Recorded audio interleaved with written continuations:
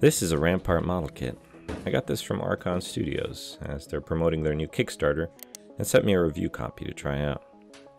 Now, truth be told, I've never built or used one of these before, so I have no reference point other than my own crafts to relate to. Now, what was I going to do with this, you ask? I didn't simply want to assemble it from the instructions on the box. Well, no judgment if that's what you want to do with sets like these. That's a perfectly reasonable way to use them.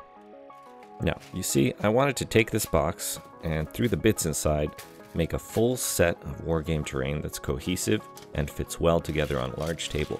There's a problem though. This box, while it does come with a lot of plastic, would not be nearly enough to cover a full table. You may have seen my very large ruined cathedral build, which I did about a year back. While I really loved the end result, that terrain has only seen limited use on the table, largely due to its size and configuration. You see, it doesn't really lend itself well to gameplay, as the large roof and walls get in the way of hands and plastic models. It ends up being a large, pretty looking line of sight blocker in reality. So here's the plan. We're going to be sacrificing the Grand Cathedral in exchange for this project. So I got to work vivisecting the main offenders for modularity and playability.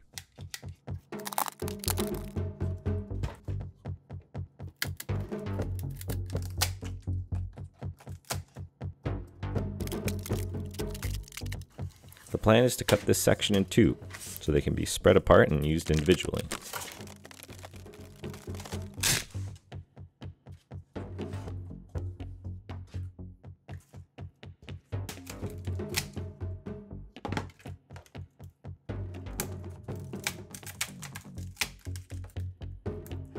I'm taking the time to make some more usable elevation as well, adding some planks from the debris I made for some larger walkways. For stopping players from putting miniatures in hard to reach places like these side aisles, I pile up a lot of rubble I'm generating from the roof cuts to the entrances of each section where a player might want to move into. This will make the areas of play very clear.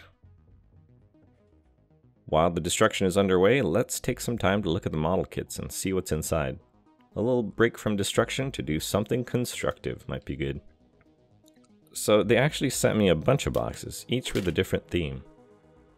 Their newest set is still in pre-production and involves these modern city ruins with modular floors as well. Neat. We'll use some of these too, but it's mostly going to be the Eternal Cathedral set.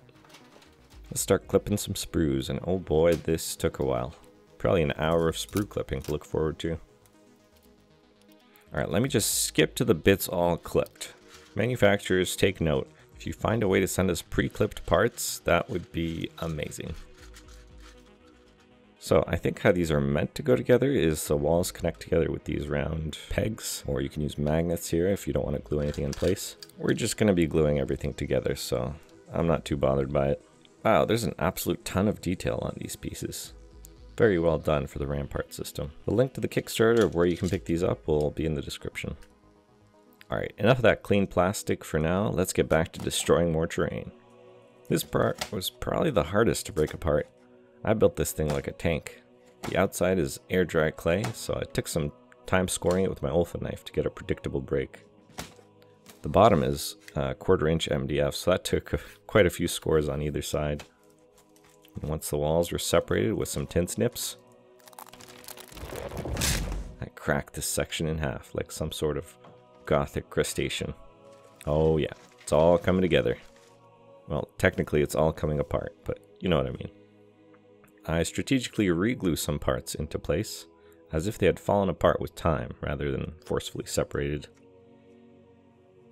Then I remembered I also made this set of smaller structures for the side cloister. These parts were a lot more modular, and I've used them more. But one problem I've had with them is it's almost impossible to place 32mm squads of troops inside and have them actually navigate without a lot of finger gymnastics. Then it dawned on me. What if we just separate them from the base? Oh, wow, they actually make awesome baseless walls.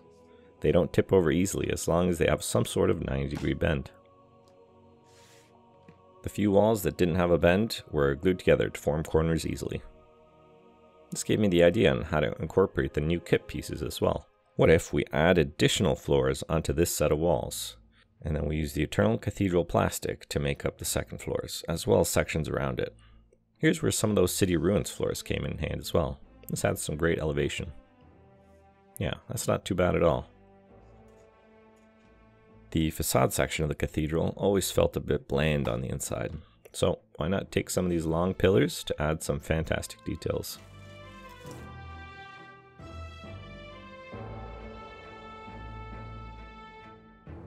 I even digitally designed some simpler octagonal pillars to go alongside these, as I wanted to carry this design element throughout the cathedral sections. We can assemble a larger wall section and epoxy it to the side here as well. Had to cut out a channel for it in the clay, but it should hold well enough, especially once we extend the base out a bit too.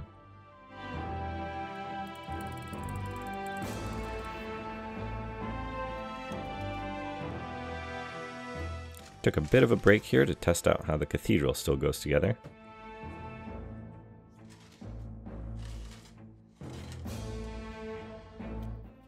It still retains its initial shape very well, which is nice. Alright, now let's assemble the rest of this model kit. I did end up making 2 square sections out of this kit as a sort of standalone structures that could be placed anywhere and add some larger elevation. Still felt like it was missing something. So I asked my patrons what they thought of the project so far, and they just sent me this meme on Discord. Welcome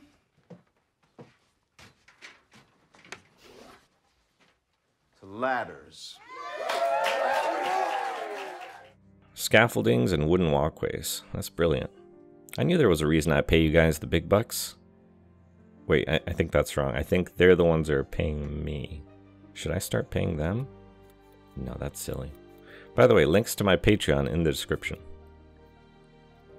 Let me prototype how these would look real quick. Just using some balsa wood to cut some planks. Nothing fancy.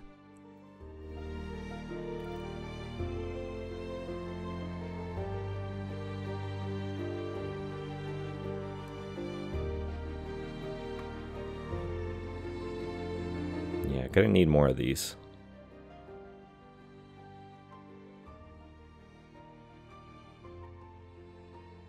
Okay, quick side adventure into Blender and Adobe Medium, and we have some 3D designed modular scaffoldings and ladders. Efficiency. I made these so they print flat on my FDM printer, which I find a lot easier to prototype parts with than my resin printer, as I don't have to do any post-processing steps. Plus, you can avoid layer lines by printing mostly flat pieces like this horizontally on the build plate, and just slicing them in half to get the top side and the bottom side both facing up. Another great thing about these prints is they're made from PLA filament, which means I can use my polystyrene plastic cement, which is used on most plastic model kits. This glue is probably the strongest bond you can ever make. After the solvent evaporates, the parts are effectively one piece at the molecular level. I'm not a chemist, but I'm pretty sure that checks out. Let me know in the comments if you're a chemist. Look at these little things. These are so neat. I'm going to leave a bunch of these freestanding as they're universally usable for a lot of systems. I made some L braces too so that I could attach them to the sides of walls. Oh, and a bunch of ladders as well as this ramp structure. I'll leave a link in the description for where to pick these files up if you want them. I figured I could also add a way to scale the large facade section of the cathedral with some of these ladders and scaffoldings, so they got glued in place here. To thank my awesome patrons for giving me such a great idea, I decided to give the nameplates on the cathedral a refresh. I haven't done a shout out like this in a while, so I figured I would knock out all my patrons in one go for this video. Okay, all 31 of you get a plaque on the cathedral walls now. Thank you.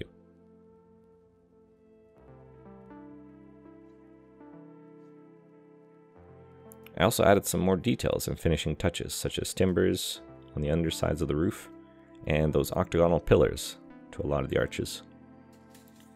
To finish off those new raised sections, I bulked out the bottoms with XPS foam and carved it with a hot wire cutter. And coming in with some tacky glue and a lot of the debris I'm saving from demolishing the cathedral, I sprinkled it as detritus and rubble on the slopes around some of the corners, while also sculpting the XPS more to look like worn down stone. Now for the unifying step, plaster. I'm tinting the mix with some black gesso to give it a bit more strength, and also so that any chips and dings don't stand out as stark white. I work this in with my hand and smooth out with water to get the shape I want. I tried to brush it off any of the plastic pieces as I didn't want the detail obscured too much.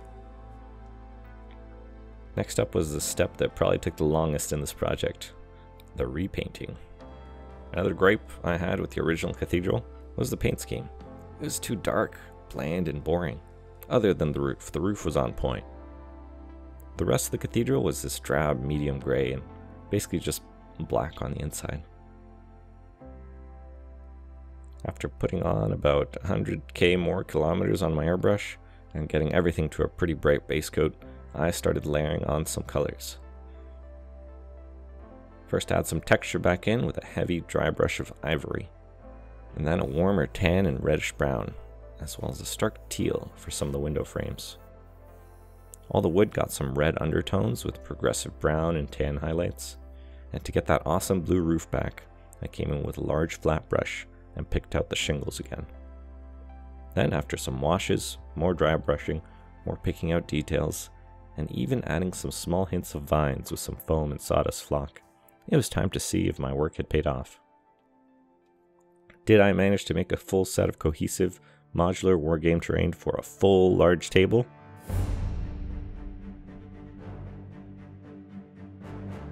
As always, thank you so much for watching, and I'll catch you on the next one. Cheers.